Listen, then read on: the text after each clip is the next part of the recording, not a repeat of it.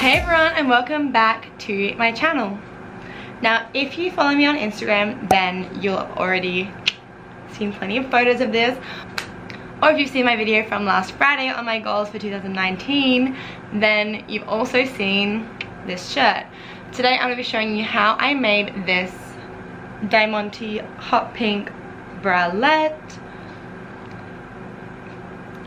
Today I'm going to be showing you how I made this hot pink Diamante bandeau.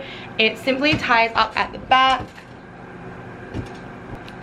and is literally one of the easiest things I have ever done. It did take a little bit of time, I'm not gonna lie. It took me maybe 2 hours in total, but for a project that's pretty damn good anyway. And like that whole time was literally just like flipping over all the little diamantes so that I could iron them on flat. So if you want to know how I made this, then just keep on watching the video. So what you're going to need for this project is some fabric and some little iron-on diamantes. Now these ones I will link down below. I just got them off of eBay and they were actually pretty cheap.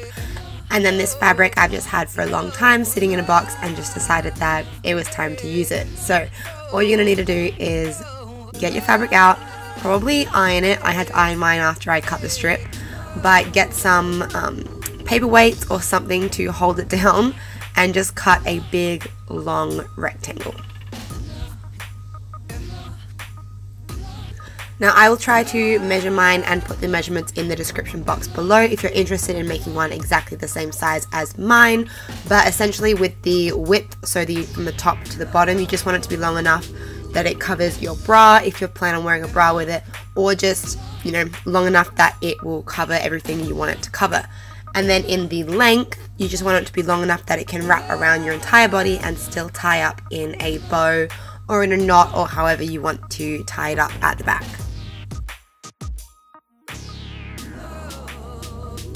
Once you've measured out and drawn with the chalk, I use white chalk because it was the least noticeable, you then want to just cut out your long strip, making sure that you're using fabric scissors and not just regular paper scissors. Once I'd cut it out, I just picked up my piece, took it over to the mirror and tied it around myself to check that the size was correct. And when I had confirmed that I had the right size piece, I then lay it back down on the rest of my fabric to trace it with the chalk and cut a second piece. This is just to have 2 layers. It will give you a little bit more coverage, and I just think it looks a little bit neater and more professional when there are 2 layers of fabric. Now the next step is to attach the rhinestones.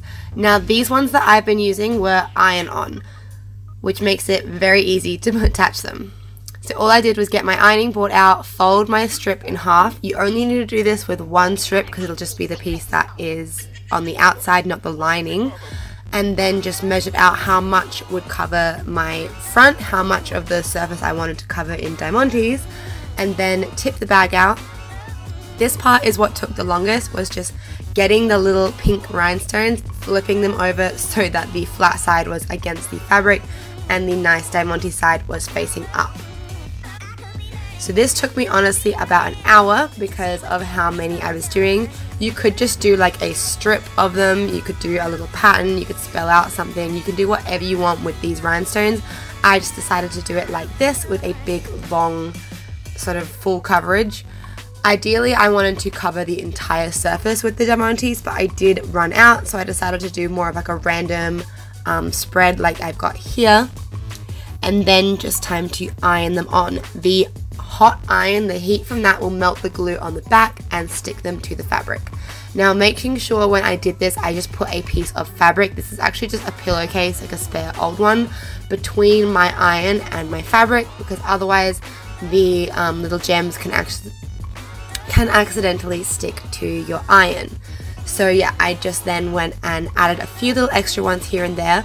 Once I'd ironed down the main arrangement, I then just went and filled in any gaps that I noticed with my leftovers, and just kept doing this and fiddling around and then ironing them back down until I was happy with the final look. So once I was done, this is what I had. You then want to just lift it up nice and gently and kind of give it a little bit of a wiggle or a shake, because some of them will fall off. I know some of mine did, but that's okay. I just either stuck them back down and re-ironed them or just let them fall off. But once you're all done with the rhinestones, you want to go and take your other piece and lie it over the top with the rhinestones in the middle. And then take some dress pins and pin right along the edges the two pieces together.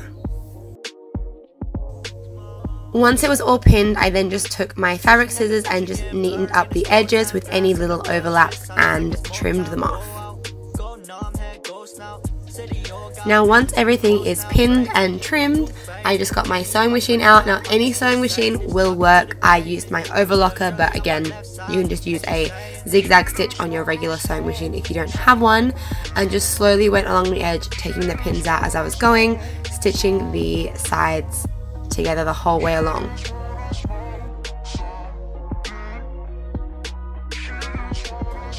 Now once I was done with the stitching, you then just want to put your hand in the middle and flip it right sides out. So you'll now have a long tube that's all stitched together at the edges, and it will look something like this.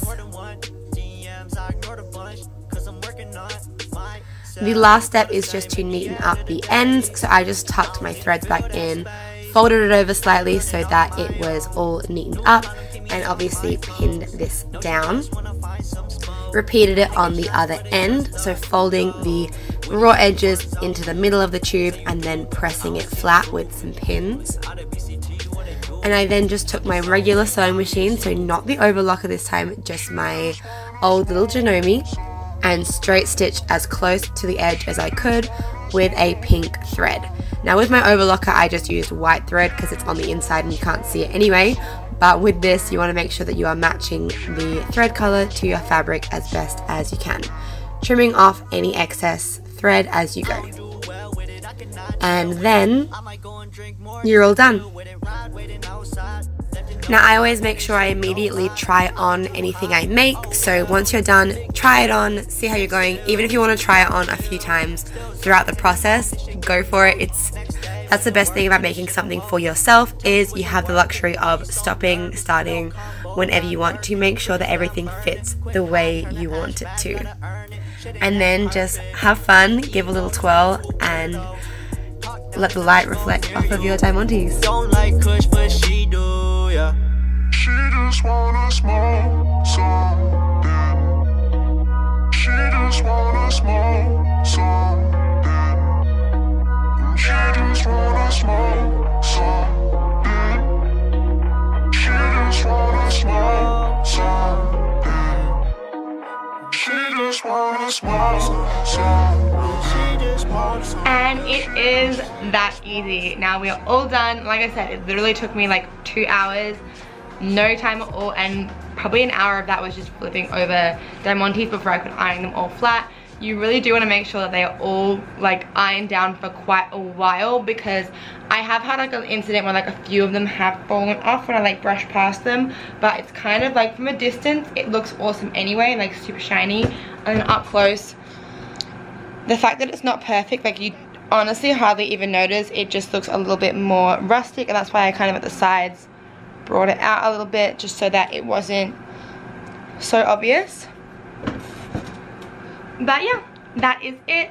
As always, all of my social media will be linked down below if you want to go follow me over on Instagram and see how I actually like style a lot of the things. I almost always post I pretty much post photos over there every single day, and I'm on my stories all the time. So if you want more from me than just the 3 videos a week that I post up on YouTube, then that is the place to go. But other than that, if you like this video, you know what to do, give it a thumbs up so I'm going to do more sewing videos. I always film what I'm making, but I very rarely upload them because it does take me a while to edit all of the footage, because I usually have like 2 hours of footage rather than just like a 20-minute sit down clip of like talking about random shit. But yes, if you do like seeing these types of videos, then give it a thumbs up so I know to do more of them. And of course, if you're not already but you want to see more videos from me, then subscribe and hit the little notification bell so that you can get notified every time I post a video, which is every Monday, Wednesday, and Friday, Australian Standard Time. Thank you for watching, and I will see you on Friday. Bye.